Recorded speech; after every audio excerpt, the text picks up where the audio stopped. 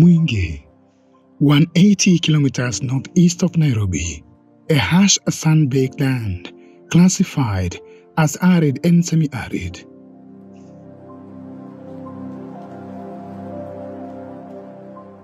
We have got 23 counties in the country which are arid and semi-arid, and they are the ones which are mainly affected by drought, which has become actually very frequent. We have had actually drought coming in 3 to 4 years, but now the frequency has increased and even the intensity. And this actually calls for a lot of resilience measures to address the aspects of drought risk management. And one of the things that addresses that is actually this project. Here, water is scarce and every drop is a struggle for survival. For years, residents have relied on shallow wells dug in the dry, sandy beds of seasonal rivers. But on the Mwania River, hope runs deeper. This project, which is Mwania-Maongoa Sand Dam project, was actually initiated and through a process which we call participatory disaster risk assessment. And what happens is that in disaster risk assessment process, the communities are engaged, the community leaders are engaged, and they come up with the issues that they feel are actually of major importance to them and which can address the aspects of drought risk. That is how this Mwania Sand Dam project came.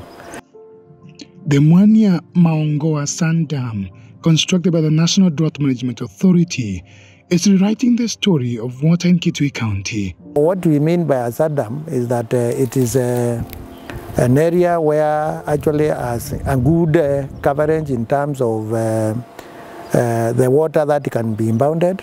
And down here we have got some very good set of rock arrangements which actually would impound water. And therefore we came up with an idea to ensure that that arrangement is reinforced through construction of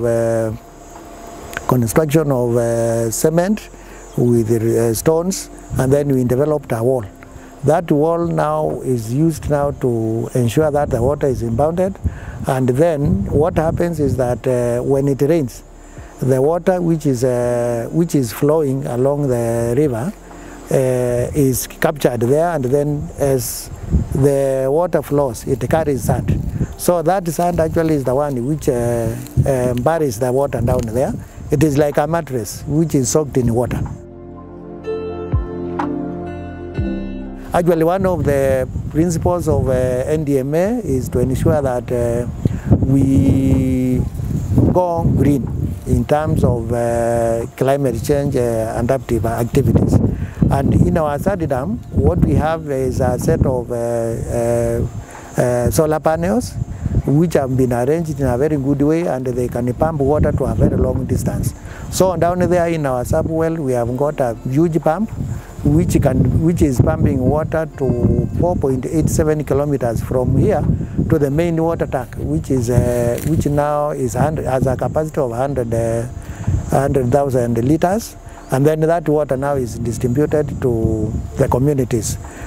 Powered by the sun through solar-driven pumps, this project is introducing irrigation and farming, turning barren land into green sustenance.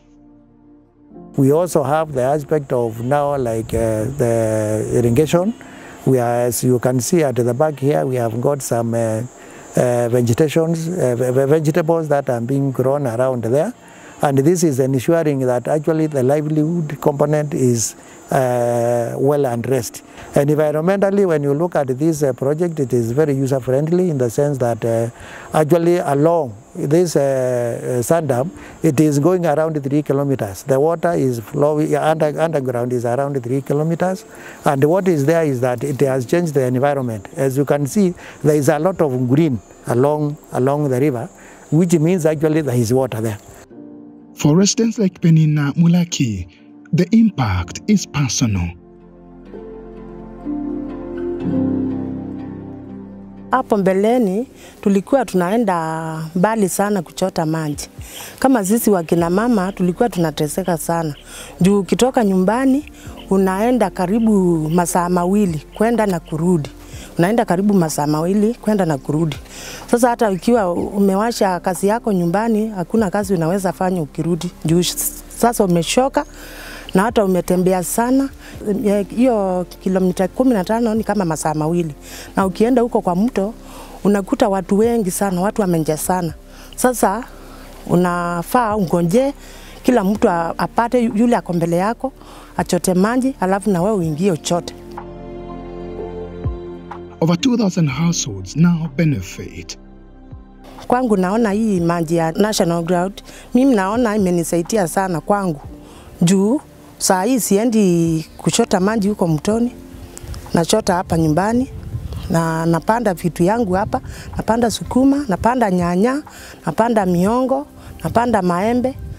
Saa hii nachunia watoto sukuma hapa kwa nyumba, sinunui sukuma kwa soko. The communities actually are able to get reliable water source, which actually is very beneficial to them. Through partnerships and innovation, Mwingi is finding resilience. And in a place where every drop counts, the future flows.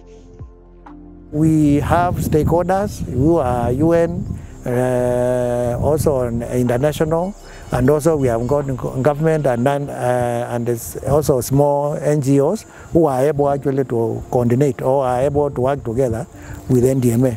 For this project, particularly the European Union has been a very big partner to NDMA, and it is the one which has supported this project to a tune of over 34 million Kenya shillings.